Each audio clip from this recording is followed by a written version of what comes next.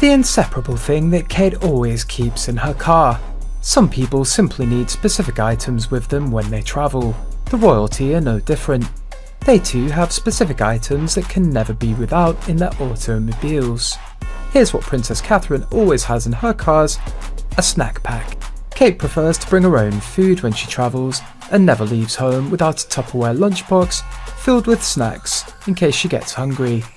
It's also without a doubt a strategy she uses to keep the kids quiet. In a recent event in London, which Kate attended, you can see a lunchbox sitting up on the armrest in the back seat of a car.